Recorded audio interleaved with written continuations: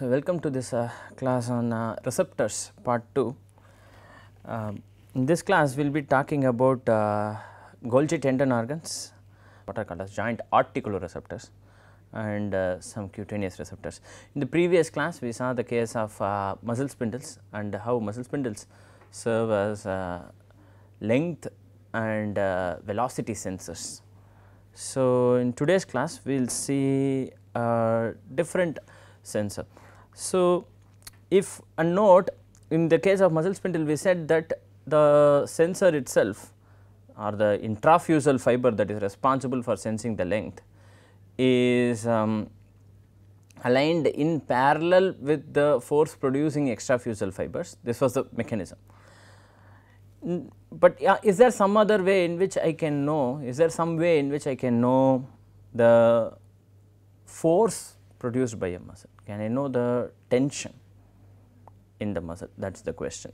The answer is yes, and the sensor that is responsible for the detection of tension is called as Golgi tendon organ. So, how does this do that function? Golgi tendon organ is composed of a capsule that is located between the muscle and the tendon, or located near the junction of the muscle and the tendon. To remind ourselves what this situation is, so let us say I am going to draw two bones. So, that is a bone representationally. So, there is another bone here, and we said that movements are produced by relative movement of bones, right? Not. Let us say that is the muscle, and so this is called as a muscle or the muscle belly. This is composed of contractile material and is neurally innervated, and the muscle is attached to the bone via tendons. This attachment, so what are the tendons composed of? They are also composed of contractile material, mainly they are composed of collagen. This muscle, when it contracts or when its length reduces, that means that will happen when the neural activation makes that to contract like that, for example. Then what will happen, either the bones will move relative to each other or the tendon will elongate. Okay. This is the process. In a different class we will discuss the details of this. So, the tendon is attaching to the muscle at that point. So, what you are seeing here is a zoomed out version of that.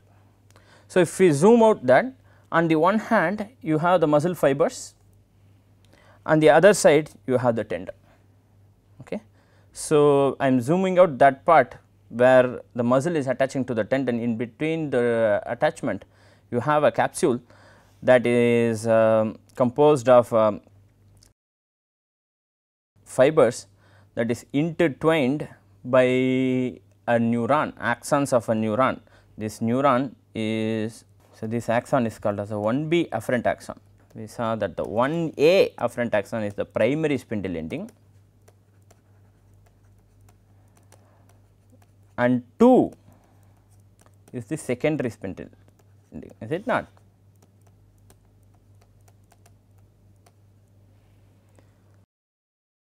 When this is getting pulled, suppose this tendon is attached to a bone here, this is getting pulled, when that is getting pulled, gets compressed because of the collagen fibers. So, the collagen fibers become uncrimped, the collagen fibers elongate and compress the neighboring 1B axon. As the tension in the muscle increases, the compression of the collagen fibers increases. Because the compression of the collagen fiber increases, the number of channels going to be affected by the compression of these collagen fibers in this 1B afferent axon is going to increase, producing action potentials. So, what does this mean? When will this fire? That means whenever there is an increase in tension of this muscle, there will be an increase in the firing rate of this 1B afferent axon of this neuron. So, because of this reason, Golgi tendon organs are nearly perfect force transducers, nearly very good force sensors. And a question is, how do we know this? It turns out that there have been experiments on animals where they have studied the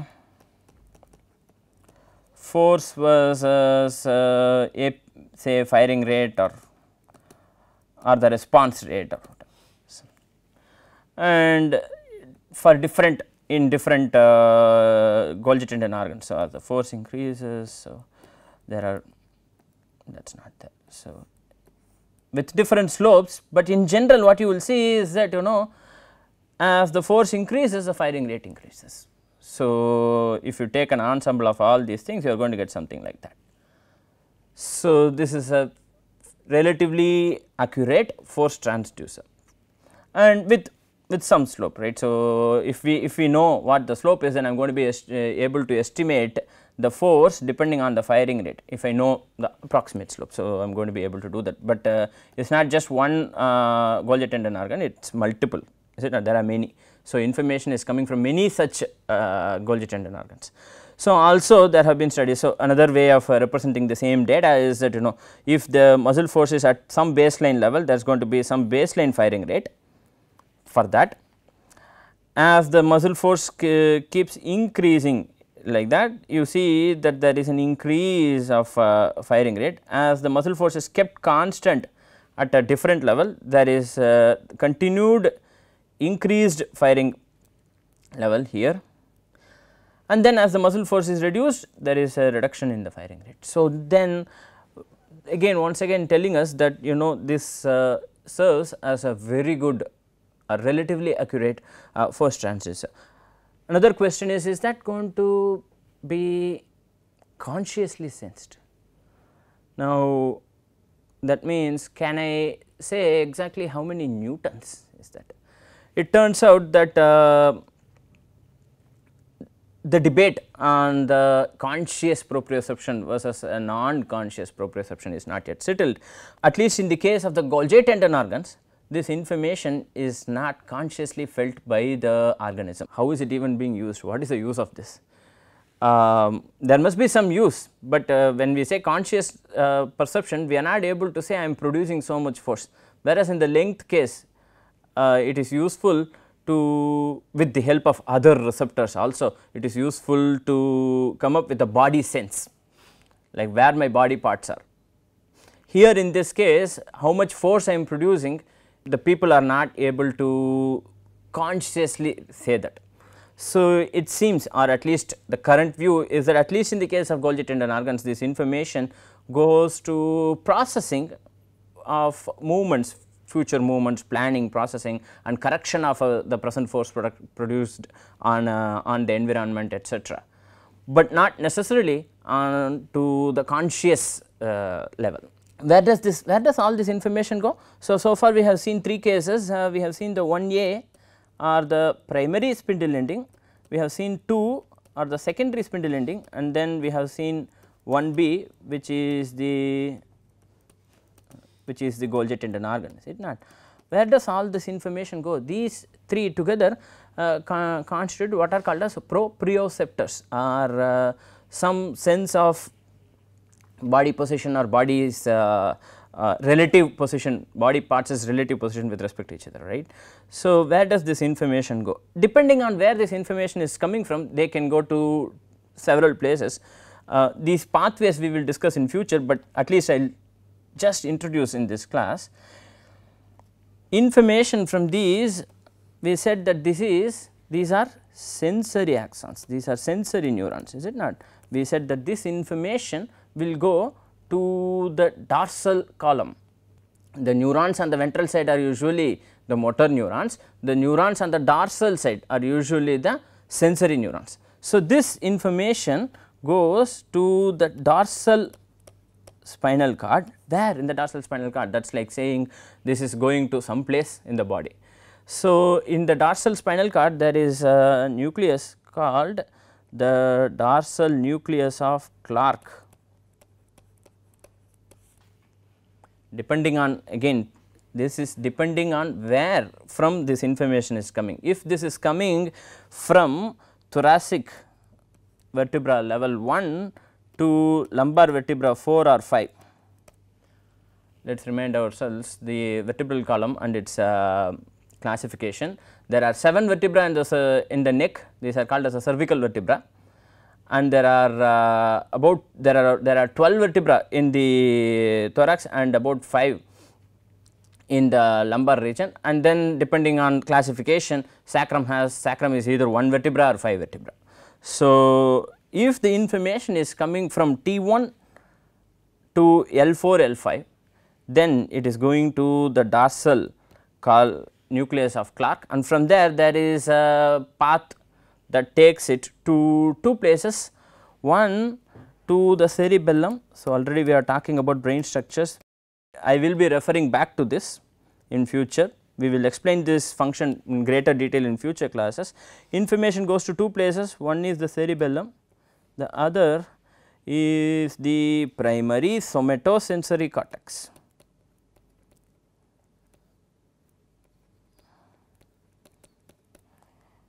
Taking a position on what is what, in general it is believed that when the information goes to the cortex, it is more consciously perceived, and if it is going to subcortical structures, it is not consciously perceived. This is the general view, although this view is being challenged. So, information goes to the cerebellum via the spinocerebellar pathway.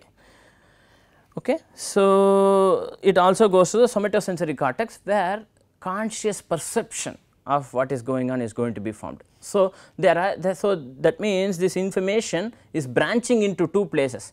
One place where the action depending on the input is going to be taken without regard to whether that is consciously approved or consciously acceptable.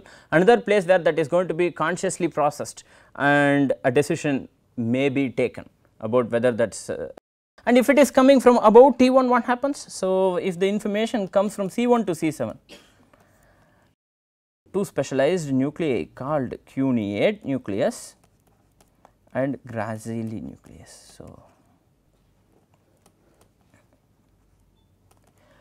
and then again this information goes back from these 2 nuclei, this information goes to the cerebellum and the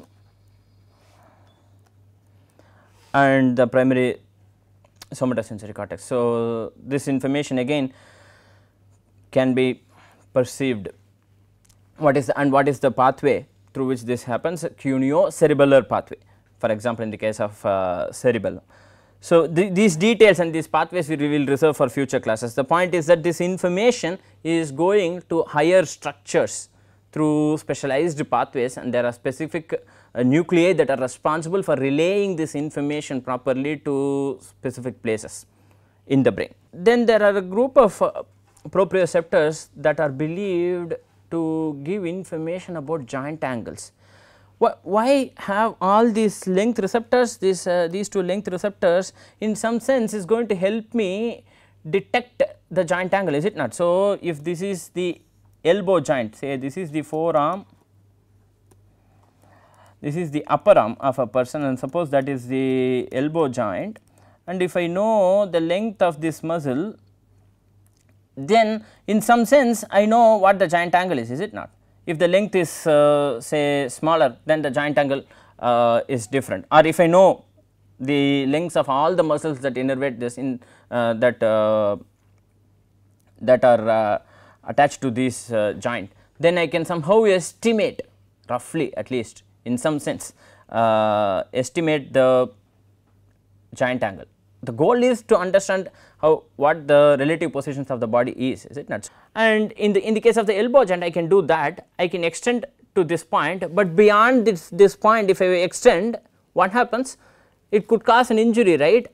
So, at these intermediate joint angles, this sensor is going to be practically silent, but when I am at the extreme, this joint receptor, this sensor is going to start making action potentials to warn the system somehow of impending danger. You are at your extreme, do not push yourself further in some sense. So, that is the goal. So, the physiological extreme, only at the physiological extremes they are more active. We are not able to come up with a joint angle versus action potential curve in this case. So, it seems like these are in some sense measure of joint angle, but how exactly they do that is still not understood. And then we have 4 receptors especially dedicated to hand and finger function, right. These are Meissner corpuscles, Pacinian corpuscles, Ruffini endings and Merkel disc, and then there are other free nerve endings and thermoreceptors etc. not mentioned. So, when you have so in the skin you have the outermost covering, that is the epidermis, that by itself is composed of 3 layers, and below the epidermis is the dermis, and below the dermis is the endodermis, and below the dermis you have these Pacinian corpuscles, those that are in green here, and then there are these Meissner corpuscles that are here, and there are Ruffini endings here at the dermis, at the region at that level, and then there are these Merkel discs. Why have so many? Because kind of things that we do with the hand and the fingers. What are the kind of things? Several things, right. We could move our fingers on a surface like that and try and understand texture. That is one thing I can say. This is a smooth surface versus taking this keyboard and and doing that relatively rough surface, right. At least there are indentations, at least there are structural ups and downs on that, right. Another thing that we do is press hard on a relatively sharp object. When would we do that? From time to time. For example, in the case of blind people reading with braille, for example. So, there are specific indentations, specific raises in placed in a particular spatial distribution, helping them to read things. So, that is that. So, Merkel discs are specialized for vertical pressure on skin surface. So, that means they are going to be very useful in the reading of say braille. Why did I say this? Why did I mention braille? Because it turns out that in the case of congenitally blind people, people who cannot see from birth for whatever reason, these individuals have increased sensitivity for these touch receptors, and that level of sensitivity a person with vision can never reach, right. So, because our we depend more on vision for information, whereas the blind people, because they are blind, they cannot depend on vision. So, their brain is adapted to sensing with these sensors more, and it has been shown that there is quite a bit of data showing how their plasticity at the level of brain using neuroimaging, using different modalities. At the level of structures in the brain, there are differences between age match controls and congenitally blind individuals and this. So, while performing the same function, while doing the same thing. So, and Meissner corpuscles, in this case sensitive to quickly changing pressure. Ruffini endings, again these are slowly adapting. They are responsible for sensing larger skin areas, sensing over larger skin areas, and Pacinian corpuscles are rapidly changing. So, responsible for rapidly changing stimuli like vibration. So, 2 of these are slowly adapting, 2 of these are rapidly adapting. Their functions are different, their differences in structure is due to the differences required in the function. Okay. So, this is the, and then there are free nerve endings, and there are nociceptors, those that sense pain, right. Those that sense pain are called as nociceptors, and those that sense temperature, thermoreceptors. There are others that we are not discussing. So much for the cutaneous receptors. Information from the cutaneous receptors is also used in controlling movements, especially of the fingers, because I have the fingers and how much the skin has deformed, depending, that is one information, at least one source of information for controlling finger movements, but that is not the only source. Obviously, there are proprioceptors of the muscles that control the finger movements, but the fingers and hands also are bestowed with these high quality receptors, sensors that are responsible for sensing a whole number of things. Note that there are only two parts in the body, two specific areas within the body where there is a high distribution of sensory receptors. One is the hand or the hands, two is the lip and the mouth area, right. By the way, there are reasons why these two, evolutionary reasons why these two must be important, right, because I am at least evolutionarily, when I am trying to pick up an object, I need to examine what this object is, try to come to terms with whether it is you know, let us say it is thorny, it is a thorny fruit, what is inside is useful, I mean I like to eat it, but you know I cannot just put it in my mouth, and that is also sensed by the lip, like what goes inside is in some sense controlled by the, you know, lip, hopefully. So, which is why we like smooth things rather than, I mean, nobody likes to eat a, you know, sharp thing, right. So, that is the reason we like ice creams. So, anyway, so that is with haptic perception. So, what else? So, in summary, we have seen Golgi tendon organ, which is a nearly perfect force sensor or tension sensor. So, it is going to sense how much tension is there in the muscle, and joint articular receptors, these are believed to be sensors of joint angles at least in the extreme positions. It is not clear what their function is or how, if they are present in all muscles, it is there more information, more research needs to be performed to understand their function better. And then there are cutaneous receptors, these are Pacinian corpuscles, Meissner corpuscles, Merkel discs and Ruffini nerve endings, and other things such as nociceptors, thermoreceptors, free nerve endings and such.